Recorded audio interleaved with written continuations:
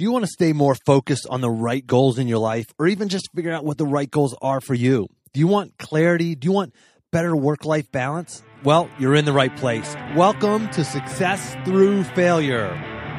Welcome to the Success Through Failure podcast, the show that reveals failure as your path to success. You'll listen to intriguing interviews with some of the most successful people on the planet and learn how their failures became a launchpad for success and how yours can too. Here's your host, former Division I All-American wrestler, former Division I head coach, speaker, and personal coach, Jim Harshaw. Welcome to another episode of Success Through Failure. Today, I bring you Alan Stein Jr. When I was a Division I All-American athlete, I was hyper-focused and I was able to take consistent action that allowed me to be one of the best in the country at what I did. Well, for years after I was done competing, I just struggled to stay focused on my goals day in and day out. I was easily distracted, so I wasn't able to stay consistent, the kind of consistency that you need to have to achieve goals that are meaningful to you. It was discouraging for me. I felt like I was just slipping kind of into mediocrity. Then, after interviewing some of the highest performers in the world, Olympians, CEOs, billionaires, best-selling authors, I discovered how they do it. I discovered 18 powerful and sometimes weird tactics that they use to stay focused at work, focused on the right things while also living a balanced life.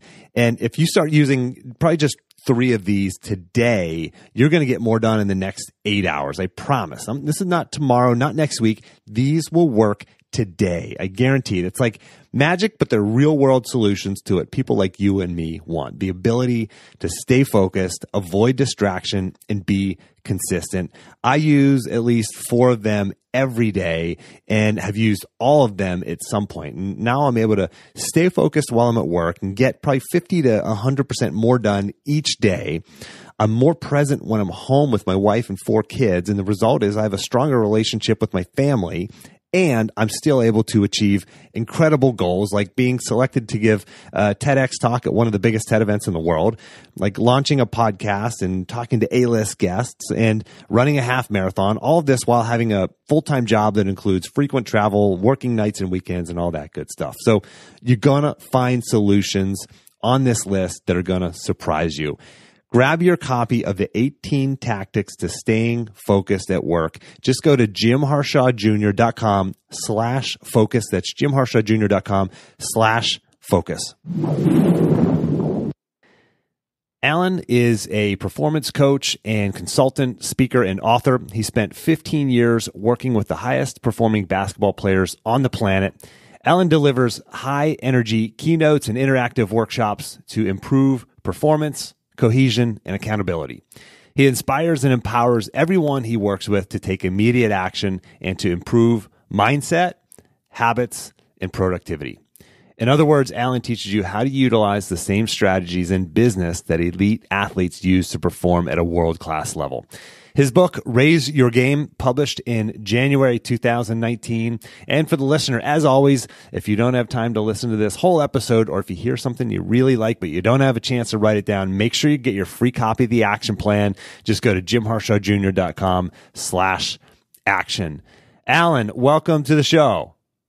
Thank you so much, Jim. I've been looking forward to this for a while, my friend. It's great to connect. Yeah, likewise, and this is such a perfect match. I talk so much about my life as an athlete, and bring on a lot of athletes or former athletes onto the show, and we talk about those similar skills and traits and mindsets and habits and routines and rituals that elite performers have, in whether they're athletes or in business or performance or whatever the case might be. It's just all so relevant, and it just it's so much easier to see it in sports, and then you can go, okay, how do I now implement that into my business life, into my personal life, etc. So this is a perfect fit, Alan. So why don't you do this? Start out with telling us a little bit about your background, maybe a 30,000-foot view of kind of where you grew up and how you got from there to here. Sure. I grew up in a suburb of the Washington, D.C. area, and basketball was my first identifiable passion. I remember falling in love with the game at 5 or 6 years old, and basketball has been a major pillar of my life ever since. And I'm just about to turn 43, so it's been a staple in my life for my entire life. And I remember as a kid that I was always incredibly active. I did every sport and activity under the sun, from skateboarding and BMX biking to martial arts to your more conventional sports like basketball, baseball, and so forth. But despite trying all of those, I always came back to basketball. There was something about basketball that I always gravitated towards. And I think one of those things was that basketball is a sport that you can work on individually. You can work on the skills of the game, and you really don't need anybody else. I mean, if you have a hoop and a ball, you can work on most of the major skills, whereas other sports, not so much. You know, it's hard to get better at soccer or baseball or football unless you have someone to throw with or catch with or play with. So I liked that component, but then I loved being able to take everything that I could work on, you know, in my driveway, and then apply that to others and make the team better, and take, you know, my ability to handle the ball and shoot the ball at a higher clip and be able to use that to make the team more successful. And I think that was one of many reasons that I always gravitated towards basketball. And I was able to play in college. I played at Elon down in North Carolina. And then, I mean, the writing was on the wall that when college was over, my playing days were over, but I knew that I wanted to be involved in the game. And at that point, I'd started to develop an equal affinity for performance training, strength and conditioning, and improving athleticism. So when I graduated college in 1998, I became a basketball performance coach, and I did that for almost 20 years. I had some remarkable experiences, and then a couple of years ago, decided to take on a new professional challenge and take everything I had learned and observed in those 20 years from some of the best players and coaches in the world, and retarget that to the business world, and show businesses, you know, how to use the same stuff that I had learned through the game to make their businesses more successful. So let's start from there. You know, there's a lot of books out there on the market. Why did you write your book? I mean, what's different about Raise Your Game, and what can the listener or the prospective buyer plan to learn if they read your book? Well, I was very fortunate in those 20 years that I was able to see the world's best players from two very distinct vantage points. One, I was able to work at two schools here in the Washington, D.C. area that combined have put dozens of players in the NBA. I worked at Montrose Christian 7 years, which is where Kevin Durant graduated from high school. And then I worked at DeMatha Catholic High School, which is where Victor Oladipo and Markelle Fultz and a whole host of other guys played. So I got to see several NBA players when they were 13, 14, 15 years old. I got to see them before they became the great players that they are today.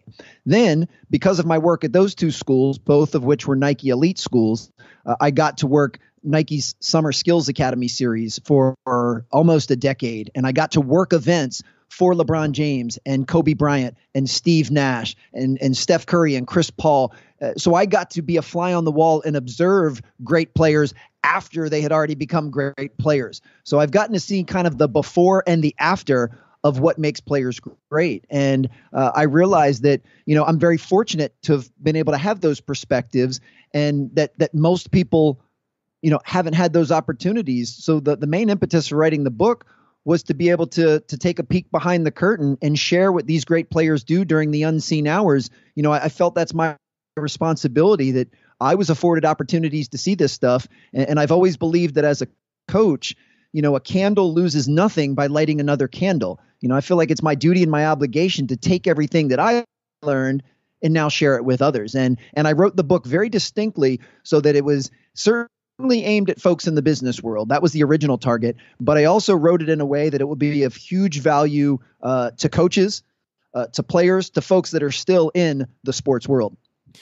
So what do you see as the most common sort of themes between elite performers in sports and elite performers in business? And I know that's a big, broad question. I know you wrote an entire book about it, but I mean, what are some of those things? You know, when you see a young Kevin Durant, or you see a professional athlete, Steph Curry, what are the similarities you see between those guys and elite performers in business and in the real world?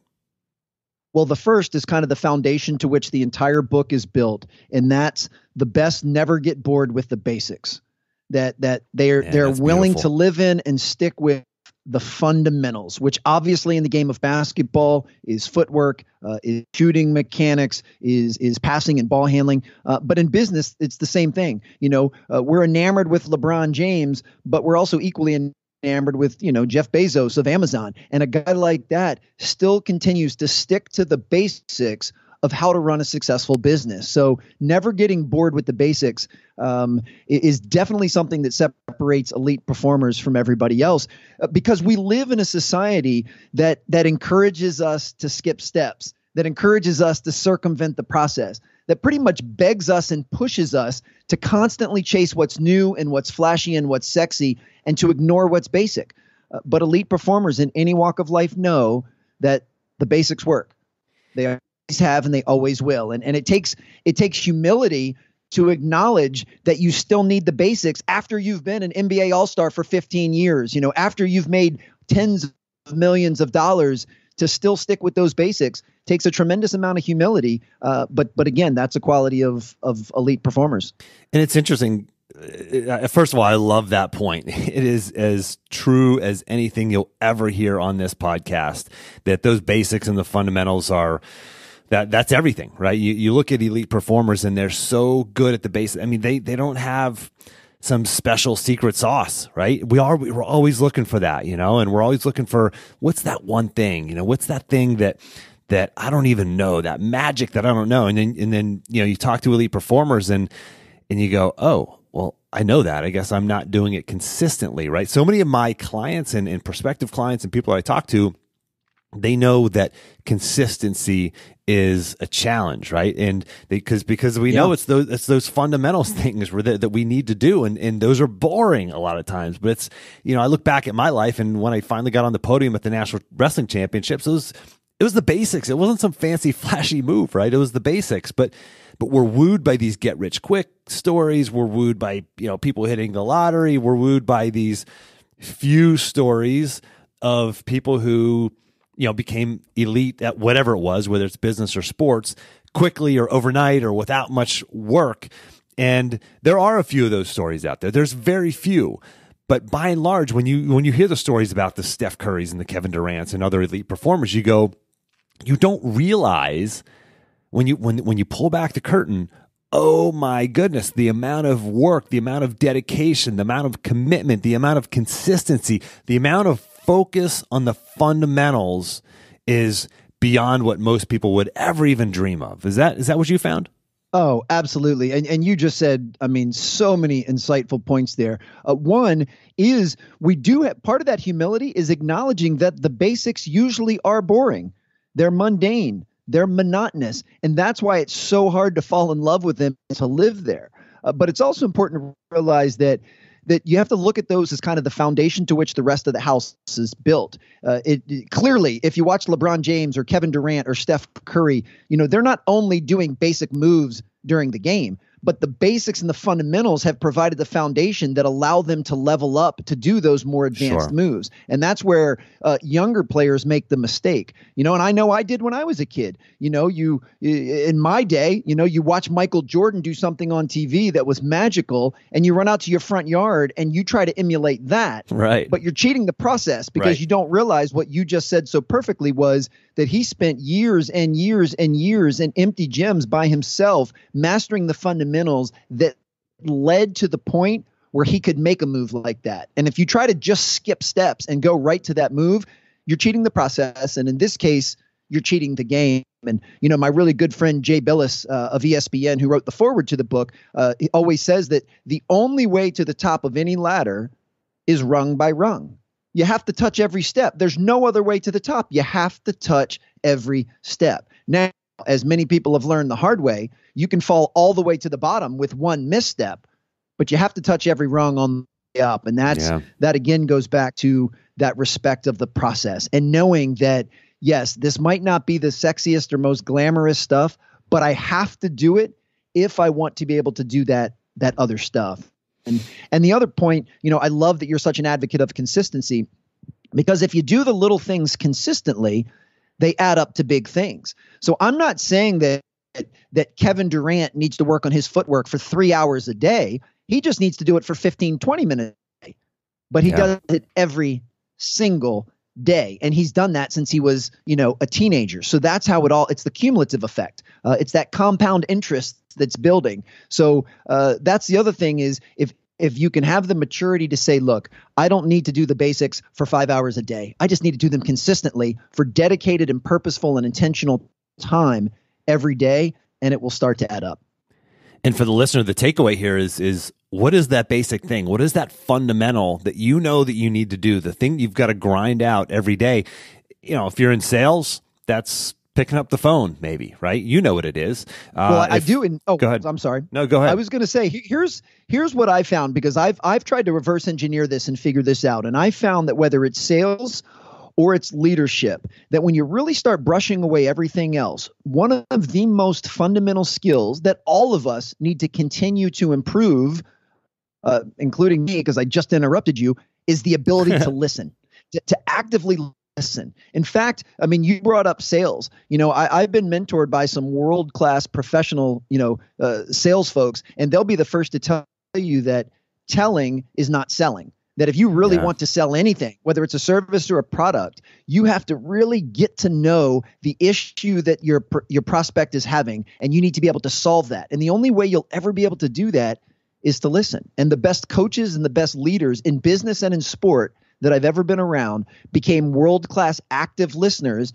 because they practiced it. And like any fundamental, you'll only get better with purposeful practice. And it's something that, regardless of who's listening to this show right now, if you improve your ability to actively listen, you will improve every relationship in your life immediately. It doesn't matter if it's with your spouse, your children, your coworkers, or your clients. You will improve it immediately if you improve the skill of active listening. And for me, it's been something I've been incredibly focused on for the last few years to improve because I was a really poor listener several years ago and didn't really have the self-awareness to even realize I was a poor listener.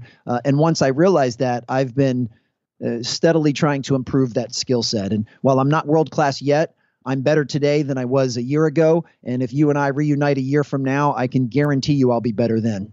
Well, I hope we do.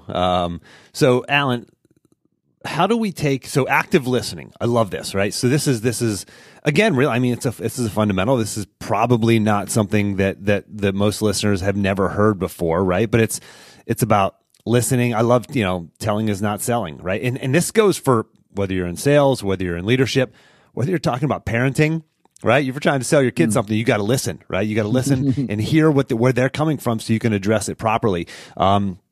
And just sort of, recognizing body language, that whole thing. But I'm going to ask you a question, Alan, it may not have an answer, but I love sort of exploring this.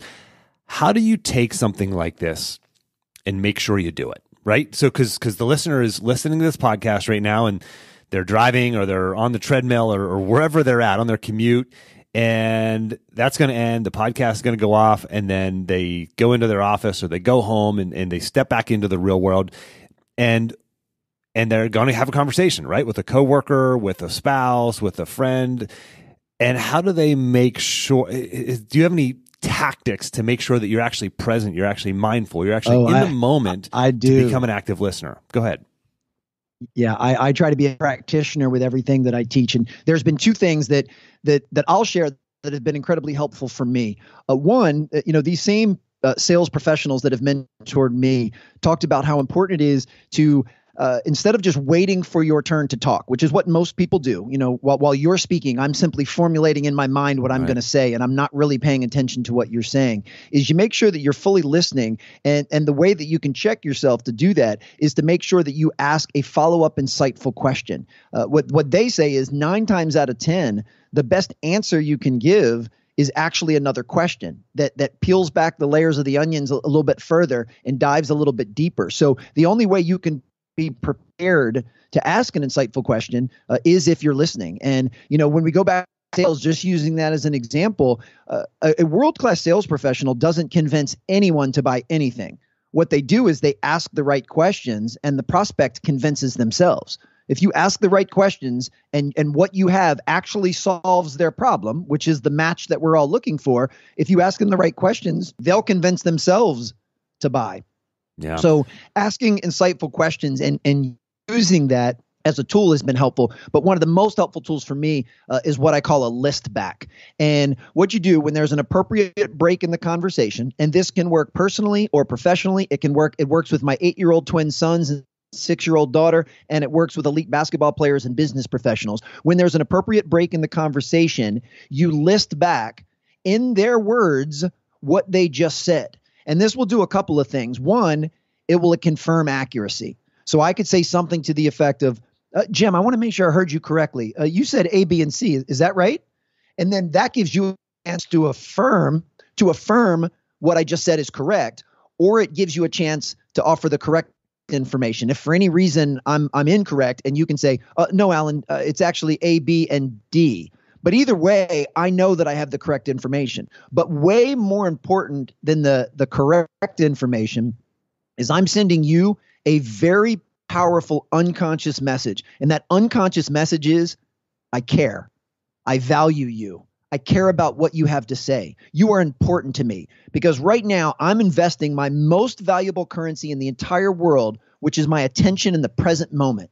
And when I list back what you just said in your words, you unconsciously know that I had given you my full attention, and unconsciously you know that I care. And that is a glue that bonds, whether, again, it's spouse to spouse, parent to child, colleague to colleague, or salesperson to client or customer. You're telling them and showing them that you truly care. And those two tools, they took a lot of reinforcement. And in the beginning, it felt very robotic. It felt very awkward.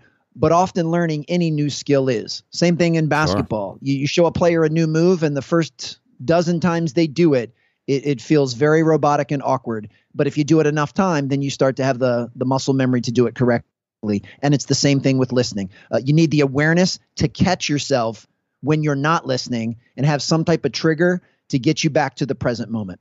Love that. And those are two really practical, really actionable things that you can do. I'm again talking to the listener here. Those are two. I mean, the best answer is always another question. There's often at least another question. And then the second one is the list back. So I love those. I mean, those are concrete, real things that you can actually do after this podcast is over. These are habits that you can build into your life. And Alan, you have a great quote. You said, are the habits you have for today on par with the dreams that you have for tomorrow? And this is actually, if I'm not mistaken, up on the wall in the Penn State, in massive letters in the Penn State football facility. Is that right? Yes, it is. That I tell you what, and I didn't know that they were putting that up. I didn't have any connection to Penn State. I didn't go there, and certainly wasn't a football player. But someone had sent me that. They had saw it in a documentary, and it just blew my mind. I mean, really, that quote just comes down to everything that you and I have been talking about. Are the things that you're doing on a daily basis, are they in alignment with where it is that you're trying to go? Because if they're not, then something needs to change. You either need to change your habits, or you need to change your dreams. And very few people will look you in the eye and say, you know what, I'm going to go ahead and lower my dreams. I don't want to shoot for the stars, which means the only thing that you can change is your habits. If you want to be an elite level basketball player, then you need to have elite level habits. You need to carry yourself as if you are a champion well before you become one. That's the only way you will be able to become a champion, is if you have those habits ahead of time. It's simple cause and effect. And to me, that's something that I have to remind myself of all of the time. I have my dreams and my goals and my ambitions, whether they're to have a stronger connection with my children or to do something in business. And I have to constantly look back and ask myself, am I doing the things on a daily basis that will lead me to that result? I know that nothing will guarantee the result, but am I increasing my chances by what I do on a daily basis? And, I'm like anybody else. I'm fallible, and I have some days where I can say, yes, absolutely, I'm in alignment. And then I have some other days where I go, you know what, I could have done better today. I need to tighten up my habits if I really and truly want to get where I'm trying to go. And for the listener, I'll challenge you right now. Just think about it. This is I talk about a productive pause, and for those of you who've been listening for a long time, you know what this is. But the definition of a productive pause is a short period of focused reflection around specific questions that leads to clarity of action and peace of mind. Clarity of action and peace of mind. So I ask you this: what are the habits that you're doing right now that are either holding you back or the habits that you're not doing that you know that you need to do, right? Is it planning your day in advance? Is it, picking up the phone and making that phone call? Is it active listening? Is it getting back to the basics? So I challenge you to actually ask yourself that question and then take action on it, right? Put it on your to-do list or set a reminder on your phone to make sure that you actually do it and do things, the practical things that'll help you change those habits. Alan, what else from the book? So we've got number one, I've got written down here, is not getting bored with the basics. And the second one you mentioned is active listening. I mean, what are some of the other major takeaways that you've learned from elite athletes that are can be directly transitioned into business and otherwise? Well, the next one is kind of an offshoot of the active listening, because in order to actively listen, you have to be in the present moment. And that's another foundational principle of the book, is to what I call live present. And when I was in the basketball space, we would try to get our players play present.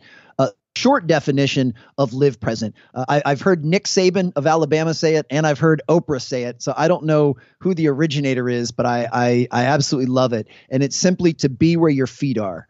Wherever your feet are, make sure your head and your heart are there as well. And while that may sound obvious in this digitally distracted world we live in, I'm sure it's pretty easy for your listeners to picture someone staring at their phone when they're not present in where they are physically. I mean, think about it. How many times are you with your kids, but you're not really with your kids? You're focused on your phone, And so you have to learn to be where your feet are. But to expand on that, there's actually 3 pillars of living present. One is you focus on the next play. 2 is you focus on what you have control over. And 3, we've already touched on a little bit, is you focus on the process. And I'll unpack each of those very quickly. First is you focus on the next play. The next play is the only one that matters because it's the only one you can have an effect on. You can't do anything about the play that just happened. So if a basketball player, misses a wide open layup or turns the ball over or drives to the basket and thinks they got fouled, but the ref didn't call it, that play is now over, and you have a choice to make, whether it's focus on the next play or pout about the one that just happened. And an elite level player will say, oh, I missed that shot. I have a short-term memory and I'm going to sprint back on defense. Whereas a novice player gets in their feelings, pouts, gets discouraged, and jogs back on defense. And what they end up doing is they turn one mistake into multiple mistakes by not being in the present moment and focusing on the next play. And for the listener, just that's real life too, right? You're going to make a mistake. Absolutely. You're going to blow a sale. You're going to blow a call. You're going to have a bad conversation with your boss. This is all relevant stuff. You got to move on. Yeah. And and that's the thing. If you're a world-class sales professional and your sales call doesn't go well, you're not going to let that previous performance affect the next performance. You're going to gather feedback from it. You're going to learn, what maybe was in your control that you could have done differently. And then you're going to wipe the slate clean and you move on to the next. That's one of the things that makes someone like Stephen Curry so remarkable, is he can miss 7 shots in a row and he'll shoot the 8th one as if he made the previous 7. Yeah. He never lets previous misses affect his next attempt. And that is much easier said than done. And I want to point something out to the listener real quick, is it's not that Steph Curry doesn't have emotion, right? It sucks for him. He's bummed. He's like, he can get frustrated, but you've got to push that aside and move past it, right? It's not that they are robots that don't have any care or feeling. No, they do. They actually care as much or more. But they're able to let it go. They're able to mechanically say, okay, I know that the best next thing for me to do is take this next shot with the confidence that I made those last 7. Yes, exactly. You said that perfectly. And that's because they know that they can't do anything about the previous 7 misses. So any time or mental energy that's wasted on something that can't be changed is not a very good investment. So they focus on the next one. And, it doesn't happen because Steph is so good, but I mean, he could miss 20 shots in a row and he would still for the ball if the game was tied and there were 2 seconds left, because he always believes that the next shot is going in. And again, we could take that to conversations with our children. We can take that to sales. We can take that to leadership and business. I mean, any of these things, no matter what happens, you have to be prepared to quickly move to the next play. And that is not to condone sloppy play or lackadaisical effort. No, you need to give the best effort with the best focus you have, but many times things won't go to your liking, and the sooner you can move to the next thing, the better you'll be. And that leads into your second one, which is focus on what you can control. Tell us about that. Yes, which there's only two things in this world that we have 100% control over 100% of the time, and that's our effort and our attitude. There's other things within our sphere of influence, and we have a huge, influence over preparation, and we have huge influence over enthusiasm. But those are really just kind of, combinations of effort and attitude. Effort is always a choice. And what I find funny is when you ask most people, is working hard a choice? Yeah, they say absolutely, and they nod their head in agreement. But then that means by default, not working hard is also a choice. Yeah. You have to have the other side of the coin. And most people don't own that side. When you hold people accountable for not giving their best effort, most people will start to give you a litany of excuses. I wasn't feeling well. I didn't get any sleep. I was hungry. I was this. I was that. And ultimately, your effort is always a choice. And then same thing with attitude. I mean, this is something I say to my young kids all of the time, and it's medicine I have to continually take on a daily basis.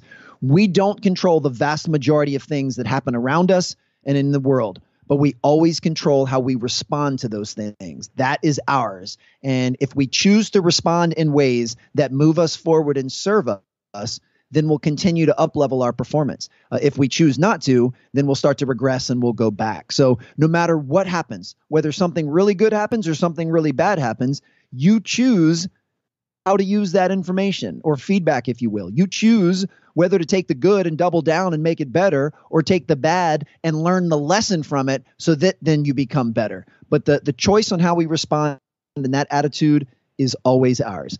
Clearly we don't control whether or not the sun is shining or it rains, but we control the attitude we have no matter what happens. And that leads right into the third one. Focus on the process, not the outcome. Yes, and we've pretty much touched on that. We need to focus on the little things that we need to do every day. Think about building a brick wall. Don't think of the end wall. Think about laying each brick as perfectly as you can. And if you lay each brick with perfection and precision, the wall will take care of itself. And again, whatever your outcome goals are, whatever results you're looking for, don't get married to those. Get married to the step-by-step process that will increase the chance of those outcomes happening in your favor. Alan, you by every measure are what we define as a successful person, right? But we know that, through this podcast that success takes a lot of struggle, a lot of failure, a lot of setback. You are, by the time listeners, listening to this, a published author. You've worked with the most elite performers on the planet, keynote speaker. You've had a lot of success in your life. Can you tell us about a time where you failed and you felt that hopelessness or that self-doubt that comes with failure, and how you moved through that?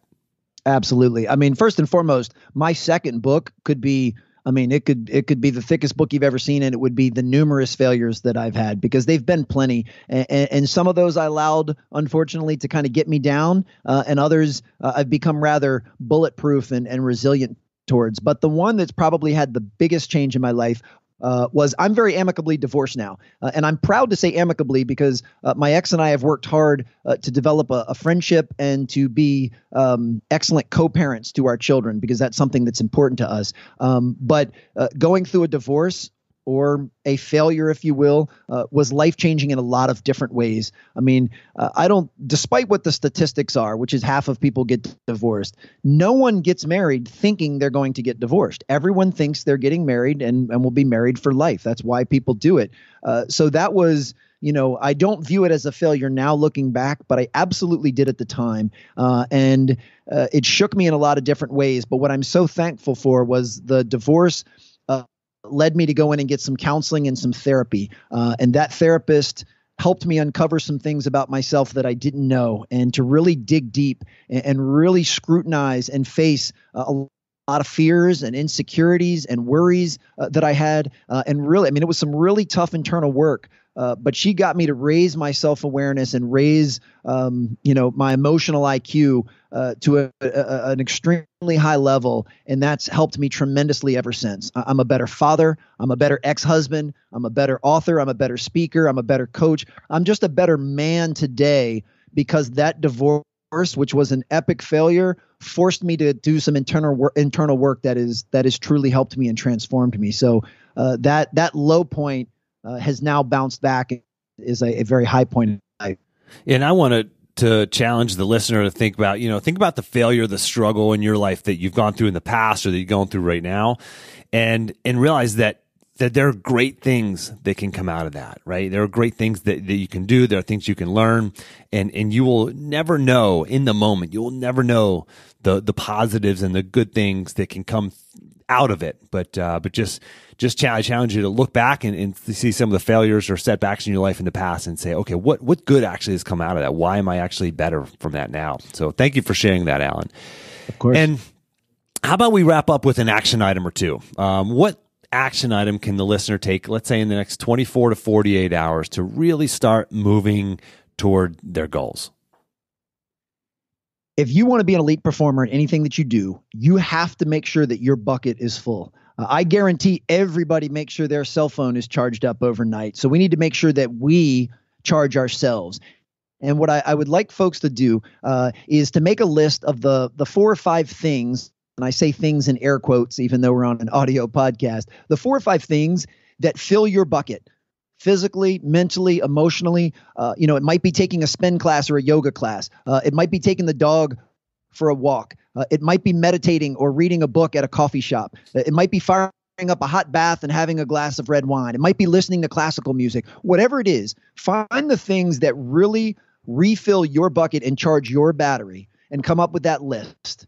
And then I want you to make a list of what your normal morning and evening routine is. And I know that everybody listening to this has a standard morning and evening routine. The question is whether or not they designed it with intention and purpose, or whether they've just fallen backwards into it. And then I want you to take what you do most mornings and evenings, and then I want to take the list of things that you know fill your bucket, and I want you to cross-reference those things. And I want to see if you are making time in the mornings and evenings for a little bit of me time to recharge your battery and refill your bucket, because you have to.